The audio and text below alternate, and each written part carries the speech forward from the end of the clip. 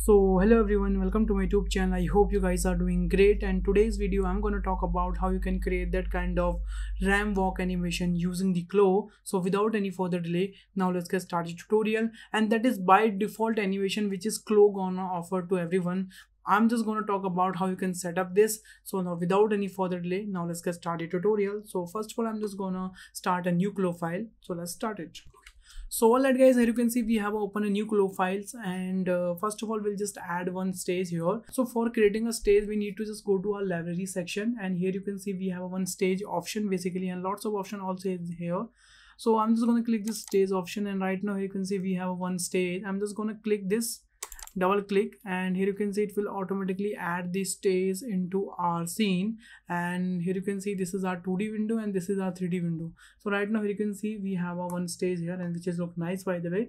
Now I'm just going to add one avatar also. So I will just go to my avatar section again, and here I will just add one female avatar, and I will just double click this avatar, and here you can see it will automatically add the avatar into our scene, something like that, and which is look nice by the way.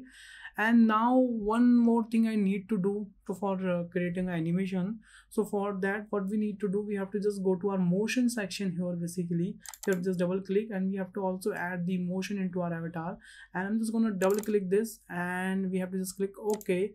And here you can see guys, our avatar have now animation. Now if you want to see the animation and if you want to control the whole animations, so you need to just switch this simulation section into the animation section. Now here you can see we have a different UI and different user interface. So first one, I'm just going to zoom it little bit. So I'm just going to little bit zoom in. Yeah, I think that much zoom is a look nice to me. And now here you can see we have some options here basically. So first one, I'm just going to change the speed of this animation, because if right now I will just play the animation, so here you can see it will play very fast, here you can see, and that is we don't want basically. So we need to control the speed. So for controlling the speed, we need to just go to here, and we have to just click this 1x button, and here we have to just set as a 1/2x speed. And now here you can see I'm just going to play the animation. So we have a fabulous and fantastic ram walk animation, and which will look nice by the way.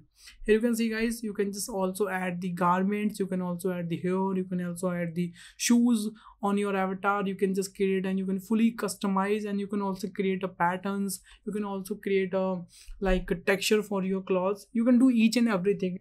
Okay, if you want to learn how to create a patterns, how to create a textures in a claw, so make sure you can just comment down below. I will definitely make the video on these topic also. And right now here you can see we have a perfect walking animation, and which is look nice by the way.